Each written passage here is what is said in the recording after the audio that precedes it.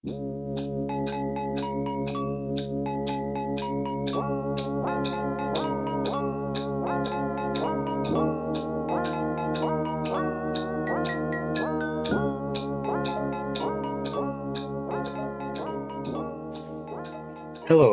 my name is Shawn, and today I will be reading The Seven Chinese Brothers by Margaret Mahy.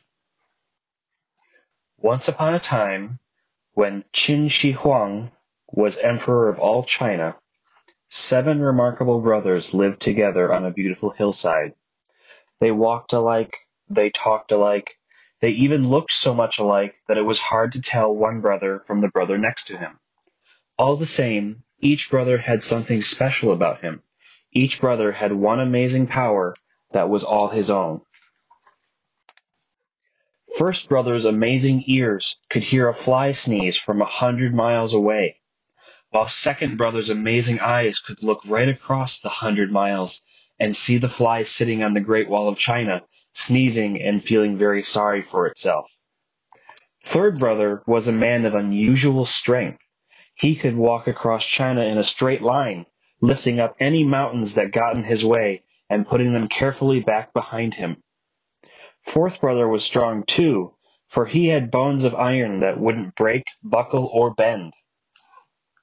Fifth brother had legs that could grow as tall and thick as tree trunks, while sixth brother never ever became too hot, no matter how hard he worked under the summer sun. As for seventh brother, he was the baby of the family, and all his 6 older brothers tried to keep him smiling and happy, for he was their youngest brother, and when he was unhappy, he wept great big warm salt tears, and each tear was large enough to drown an entire village. The 7 brothers lived very happily together, and seventh brother never once had anything to cry about.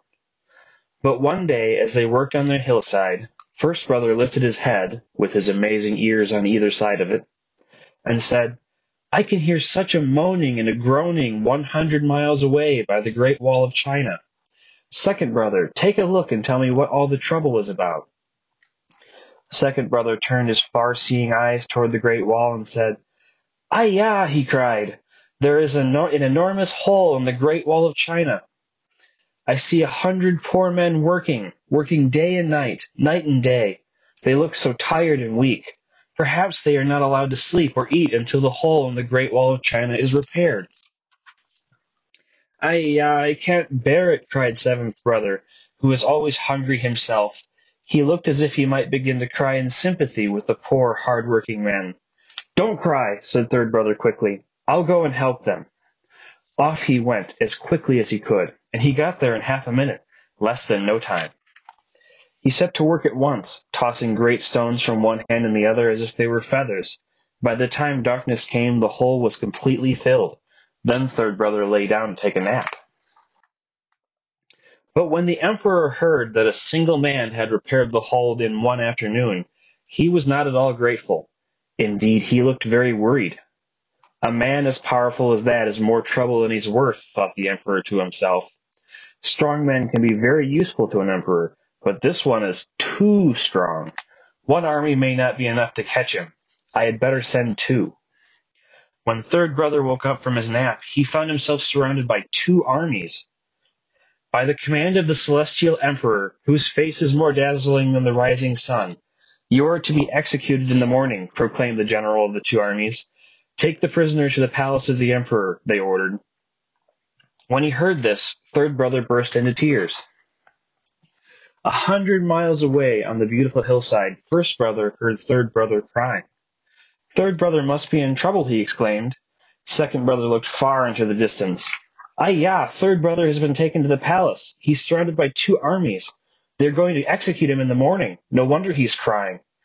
"Don't worry," cried fourth brother, who saw that seventh brother was about to cry too. "I will change places with him. The celestial emperor, whose face is more dazzling than the rising sun, can try cutting off my head as many times as he likes. Perhaps that will make him feel better." Off he went as quickly as he could, and got there in half a minute, less than no time. He sneaked in between the 2 armies to third brother, who was wide awake and waiting for him. So third brother went home, and fourth brother took his place. All the next day the officers of the two armies tried over and over again to behead fourth brother, but sword after sword bent and broke on his bones of iron. In the end they were forced to confess to the mighty emperor, whose whisper was like the rumble of thunder, that they simply could not behead their prisoner. "A man with bones of iron," roared the mighty emperor. "Drown him in the deep sea, tomorrow." When fourth brother heard that he was to be drowned, he became very upset. "Bones of iron won't bend or buckle or break, but they will sink," he thought to himself, and he burst into tears. 100 miles away on their beautiful hillside, first brother heard fourth brother begin to cry. "Fourth brother is crying," he said. Second brother looked into the distance, far beyond the hills, and said, "Ay-ya! Tomorrow morning they are going to drown fourth brother. No wonder he is crying." "Don't worry," fifth brother interrupted. "I will change places with him. The mighty emperor, whose whisper is like the rumble of thunder, can try to drown me as many times as he likes. Perhaps that might make him feel better." Off he went as quickly as he could, and got there in half a minute, less than no time. He tiptoed past the guards to fourth brother, who was awake and waiting for him. Swiftly they switched places, and fourth brother went home. All the next day the soldiers of the two armies tried to drown fifth brother. They threw him into the deep sea, but his legs grew so quickly the water only came up to his knees. They tried throwing him into deeper water, but the deep, deep water only just reached as far as his waist. Finally they threw him into the deepest part of the sea, but even the deepest part of the sea only came up to his neck. Waves broke under his chin. "Ah," said fifth brother, smiling happily, "how lovely and cool is the deepest sea water of all."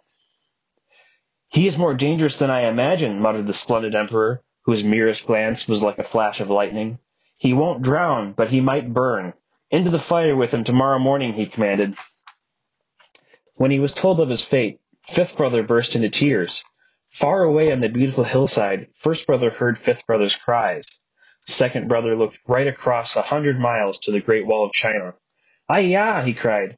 "Tomorrow morning they are going to burn fifth brother alive. No wonder he is crying." "Don't worry," said sixth brother, afraid that seventh brother might begin to cry too. "I will take his place.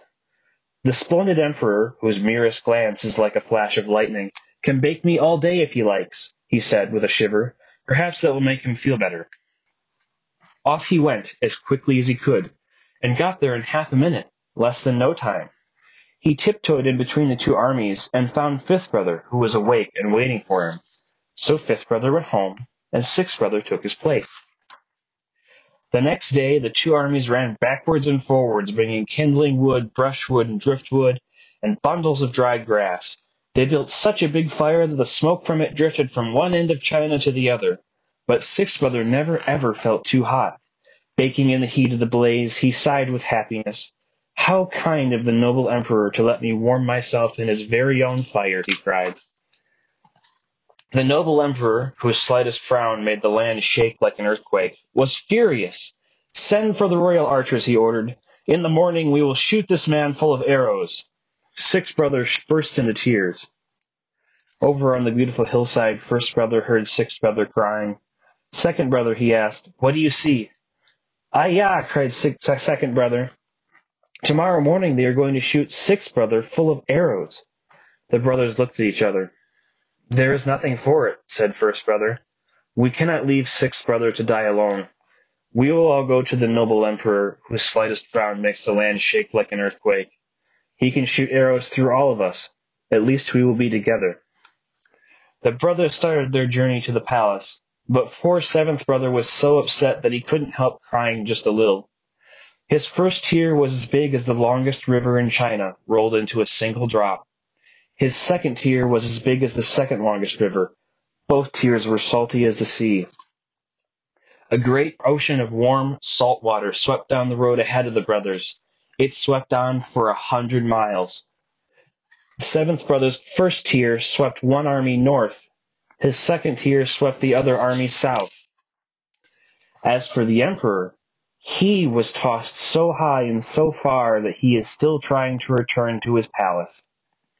Seventh brother's flood of tears swept over the Great Wall of China, flowed all the way out into the yellow sea, and all the way back again in half a minute, less than no time.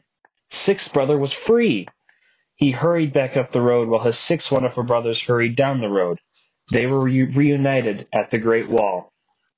Fish! Cried fifth brother. The wave had washed hundreds of glistening fish ashore.